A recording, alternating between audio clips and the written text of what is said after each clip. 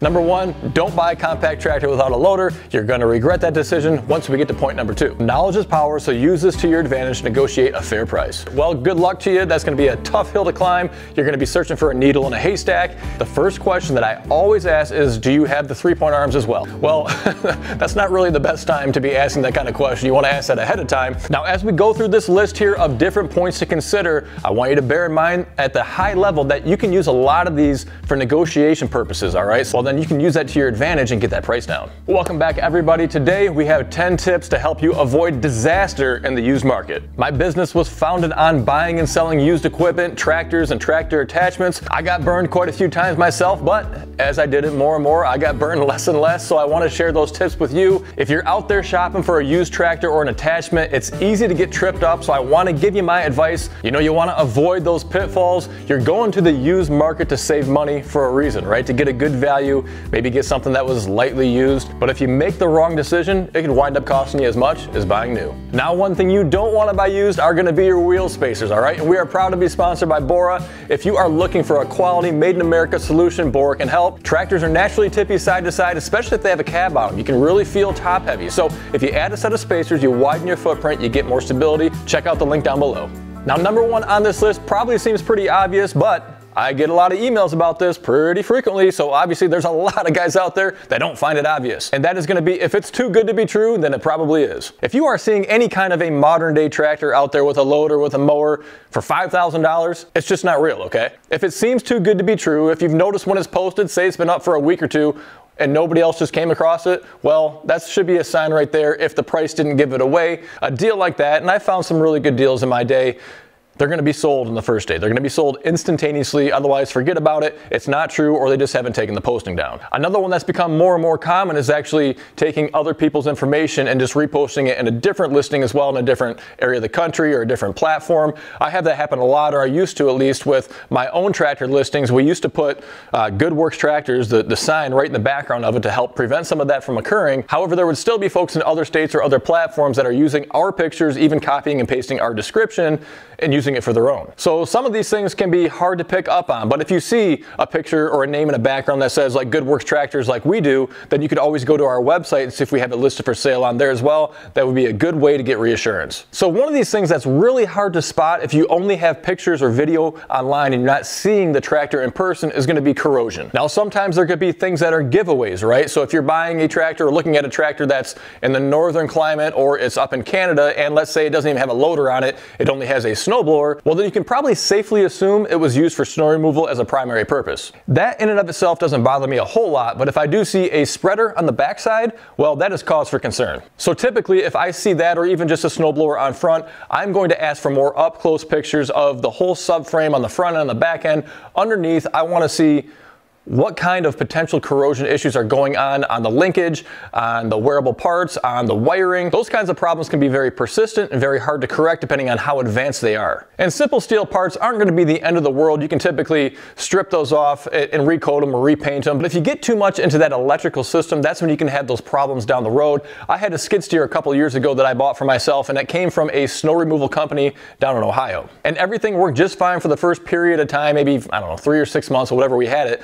But then it started to have issues starting, and we had to have a John Deere technician come out multiple times because he was just chasing after what it was. He would replace a battery, replace a ground wire, replace this, that, the other thing. Now, eventually he was able to get that problem resolved, but it required a lot of trips, a lot of little trial and error things. It cost a lot of money to do, and it was all because it was used in snow removal, even though this machine only had a couple hundred hours on it. So the flip side could be other corrosive environments as well. You will hear about it sometimes in coastal climates, if you're right along an ocean, or if you happen to get into a flood tractor situation.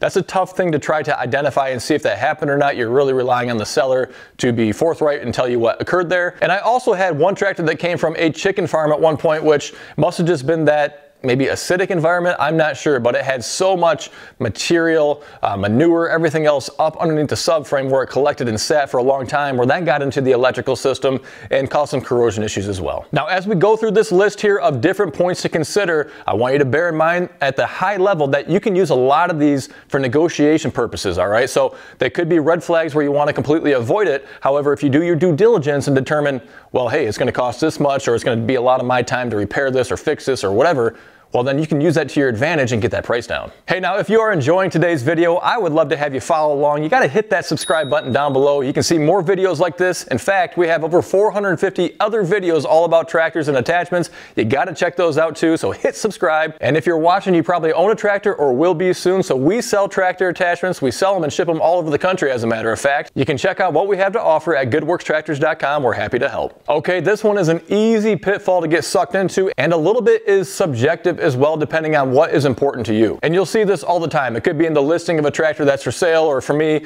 when dealers reach out and tell me what they have to offer, or even a private individual if they want to sell their tractor. They're going to list out all those little modifications, little upgrades, little accessories here and there, and try to build that up and make it seem like you're getting so much more, and that's going to justify the price. And so this is where it pays to be very astute, very discerning in what you know about your tractors and what's important to you and the features and the options to have. So oftentimes you're going to see a whole lot of items that maybe only add up to a few $100s, right? And they could list off extra lights they have on there, maybe a cutting edge, maybe a steering wheel spinner, maybe a seat cover, maybe fender flares, all that kind of stuff. And in the grand scheme of things, yes, those are really nice things to have on your tractor. However, there's this misconception that they add a lot more value than what they really cost. Now, if you compare those kinds of accessories or add-ons to this next list, such as extra hydraulics on the front or the back of your tractor, could be a single point connection to disconnect the hydraulics on your loader, it could be an air ride seat, it could be a top and tilt kit.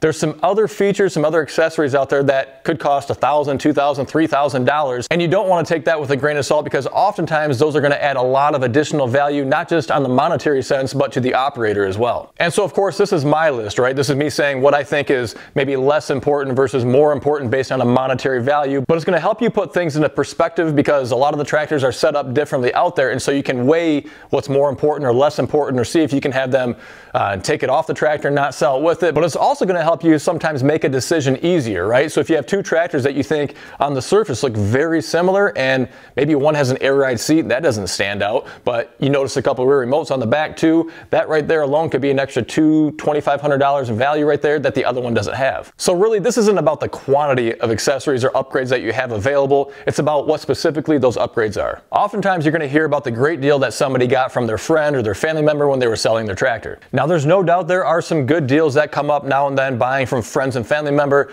Oftentimes though, I'm sent what somebody did after the fact, right? They're like, hey, I just got this tractor, it came with this, the other thing, I got it for this much, what do you think? Did I get a good deal? Well, that's not really the best time to be asking that kind of question. You want to ask that ahead of time.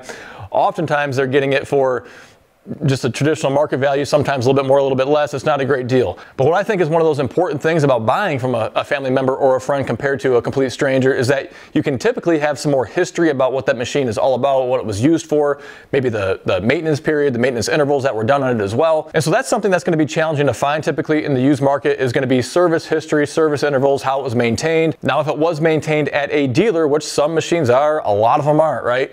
Then you can sometimes get that service history pulled out from that dealer, which is nice to have. But that's one of the reasons why I like to stick with fairly low hour equipment and not with equipment, let's just say 1,000 hours or more, which most tractors can get a lot more than 1,000 hours on it. But by the time you get to that 1,000-hour interval mark, you should have had probably 5 oil changes, you know, several hydraulic oil changes, air filter changes, fuel line changes, a lot of greasing that goes on. But you get to a certain amount of hours on a machine, I guess, that I become uncomfortable, and a bit of that is arbitrary. There's no complete line in the sand. I think 1,000 hours for me is just a good reference mark, because I think you can defer maintenance for a certain period of time and you're going to be okay. Not that it's ideal, but the longer you defer that maintenance, or there's the potential for deferred maintenance, you know, if this guy owned a tractor for 1,000 hours and has no service history, doesn't know anything about it, well, who's to know if it ever had an oil change? And so for me, the two routes to go are either to buy equipment with lower hours on it, the closer to zero, the better, you know, maybe 200, 400, 500 hours, or buy from somebody that you know the service history with. And so for me, that's why you typically see that low hour equipment, right? If something has 200, 400 hours on it, there's only been 1 or 2 major service intervals to be had on that machine so far in its life. And I think human beings kind of have that natural tendency to care more about their equipment the newer it is versus the older it is. So if it only has a couple hundred hours, it was more likely to be maintained compared to a very high hour machine with an unknown maintenance history. We've all heard the saying, a picture says 1,000 words, and I believe that to be quite true on most levels. However, there are times when it can be deceiving as well, and you can use that deceiving nature to your advantage. And so one of the first things I like to look for when I'm looking at pictures of a used tractor that is 1,000 miles away from me is just the overall physical appearance, right? And you want to look for signs of fading, for maybe the seat being really mildewy or stained or ripped up. And the other immediate areas I look to are going to be on the front end loader down by the bucket, as well as a mower deck or a backhoe, to see what kind of use they had on them, how much paint is worn off, if it's scraped up, if it's rusty, if it's dented in, what kind of condition that looks like. Now, if a tractor is faded and the seat's all mildewy and everything else, then you know that that tractor's been sitting outside for a period of time, or it's a Kubota. But on the buckets, the mower decks, and the backhoes, all those tools right there, those attachments, are made to make contact with the ground. The mower decks, not intentionally, but the outsides are going to scuff up when they're going around shrubbery and around the occasional fence post that they might hit, or boulders and landscaping, all that kind of stuff too. So you can expect there to be somewhere in those different locations, and while it can cosmetically not look great, you can also try to negotiate that price down. The same thing can be said with dents as well, especially on loader buckets. You're going to see oftentimes the top rails, like we talked about John Deere's bad design and what you can do to fix that, or even the sidewall edges too. There are standard duty buckets, there's heavy duty buckets. Every manufacturer designs their buckets a little bit differently. And just because a bucket is dented up or creased or ripped even on the steel doesn't mean that it necessarily was an abused machine. And so what I would suggest in a situation like that, if it looks like it's been heavily used on the surface, is to investigate closer the pins, the bushings, all those joints that are moving, to see if they were properly greased, or if there's a lot of slop, a lot of play in there, or if they're completely dried out, or they're going to have excessive wear. And that's how you get that slop, really. So those are the signs you want to look for. If somebody's just been using their equipment and those wearable parts, you know, on the bucket, on the backhoe, on the mower deck, are just showing some signs of being actually used, that doesn't necessarily mean it's a bad thing. Now, as far as fading goes, on the metal surfaces, on the polymer surfaces, typically that's not going to be too much of a deal. There were some really old John Deere's that became very brittle on the plastics, but the newer ones don't really have that problem. My main concern with fading would be on the rubber hoses, you know, maybe on the tires, but those softer materials that are going to wear out a lot quicker, become more brittle, could crack, could leak, could break down a lot quicker over time if they are exposed to the elements. And so again, if you have some of those cases that come up with the faded equipment, just ask for more close-up pictures. If you can't get there to see it in person, just get a closer visual, a better look at what it is, and if you don't like what you see, just back out. But it's the same thing. These are all negotiation tactics. If you see a couple of hoses that look like they need to be replaced, hoses are a couple $100 in the grand scheme of things. Shouldn't necessarily be a complete red flag to avoid the machine. Just use it to your advantage. Okay, let's talk about backhoes for a minute. A couple different points to make. Number one, if you are buying a tractor with a backhoe on it in the used market, the first question that I always ask is, do you have the 3-point arms as well? A lot of these smaller tractors in particular, like the Kubota BXs, the 1025Rs, you remove all those 3-point arms to put the backhoe on. And so it doesn't really even cross your mind to ask the question, right? And I got burned by this a couple of different times over the years. However, it's pretty much ingrained in my head to make sure I ask that question right away. But if you do not have those 3-point arms, they are going to be astronomically expensive, from John Deere at least, to buy replacement arms from Kubota. It's an easier pill to swallow, but it's still an unexpected expense that could cost you several $100s at the bare minimum. Now, let's say you have a tractor and you want to add a backhoe onto it. Let's say you have a John Deere 1025R and you want to add on the 260 backhoe to it. It's really more complicated than that, because you can't get just the backhoe. You need to make sure you get the entire subframe assembly that comes along with it. You need to get the Power Beyond rear hydraulics, or plan on getting that new from John Deere. And then depending on which generation of backhoe you get, it may have its own seat, but if it's the earlier generation, it does not have its seat, and you need to get a swivel kit for the main John Deere 1025R seat. I found out the hard way on that one time. I had bought a 1025R with the backhoe on it. You know, it already had the subframe on there. It had the Power Beyond, everything else. It was hooked up properly, and I went to rotate the seat around. It didn't have the swivel kit. So he had added that backhoe on after the fact and not got that swivel kit, which ended up being a $2,000 expense. So needless to say, I had marked the price down and advertised it as not having that swivel kit, and just letting the buyer decide what they wanted to do. Let's spend just a minute on loaders. I got a few things to tell you about that. Number one, don't buy a compact tractor without a loader. You're going to regret that decision once we get to point number two. If you own a tractor and want to add a front end loader to it and you're looking in the used market, well, good luck to you. That's going to be a tough hill to climb. You're going to be searching for a needle in a haystack. It's very, very challenging to find loaders out there in the used market. If you bought a used tractor, then you wanted to save some money, right? So you're going to the used market again to try to find that loader to match. Otherwise, you're kind of negating those savings by going to the new market to get a loader to put on your used tractor. Second point, if you do get lucky enough to find a used loader out there, you need to make sure it has the right brackets to go along with it and fit your tractor. A really good example of this is going to be the John Deere 3R series or the previous generation, the 3X20 series. Those tractors use the same loaders for all of their models. However, the mounts for a cab station versus an open station are completely different, and that mistake will cost you hundreds of dollars at the bare minimum. And lastly, I say it again because no matter how many times I've said it, the mistake keeps happening, but do not buy a loader without a quick attach bucket on it. I don't care if it's a John Deere quick attach or the skid steer quick attach. Stick with those two options. Having a pin bucket is going to severely limit you on what you can do with your front end loader. Having a quick attach bucket, meaning you can quickly take it right off, is going to allow you to put a grapple on there, a snow pusher, pallet forks, a bale spear. The list goes on and on, so don't buy a loader without a quick attach bucket. Okay, so let's talk about front mount snow blowers, and this is kind of the same concept as with the loaders and with the backhoes. Now, John Deere is a really good example. They're going to use the same 54 and 47 inch snow blower from the X7 series through the 1 series, through the old generations of the 2 series as well. And the same blower to work, but that is about it. All the components, the parts, the pieces that are behind that blower are going to be completely different. So the quick hitch, the short PTO shaft, the long PTO shaft, the carrier bearing, the adapter bracket that's on there, sometimes the RIO cabling for the reverse override sensor. All that stuff is very unique to the specific tractor model, and if you find one off of an X7 series, it is not going to match up on your 1025R and vice versa. So if you are shopping in the used market to get one of those set up for your machine, I would encourage you to do some more homework ahead of time. Try to find a snowblower manual, all the manuals that go with it, or consult your local dealer so you can get a full parts list of what is included and required to fit your machine. That way you can go through a checklist when you're shopping in the used market. Ask that seller what they have available. There are going to be some brackets that are bolted onto the tractor that need to be taken off as well and included typically. This is very important because if you go to that dealer after the fact, you're going to pay through the nose to get these parts brand new. And again, you're going to the used market to save some money. So if you make a mistake there, it's going to wind up costing you just as much as new. Now, similar to the snow blowers, mower decks are going to experience the same kind of issue.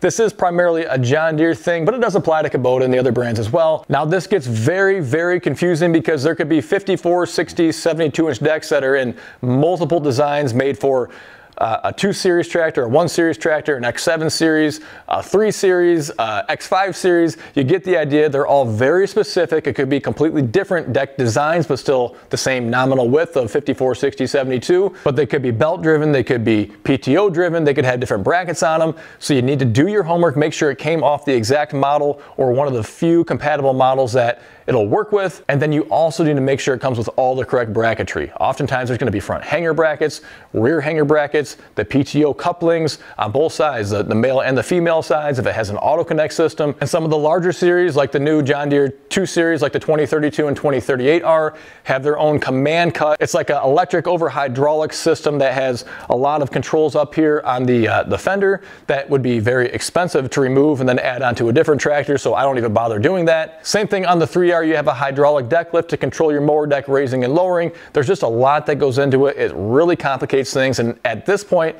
I really try to avoid dealing with those individual parts and pieces whenever possible. And so I will say that I find myself more and more wanting to avoid those kinds of situations, and I'm reluctant to remove a mower deck. I'm reluctant to split up a snowblower, a bagger system, anything like that from the tractor. A backhoe is another good example too, because it's too easy for me to not realize that there's a part that went with it when I take it off, or it's too cost prohibitive to take it off of this tractor and put it on the other one.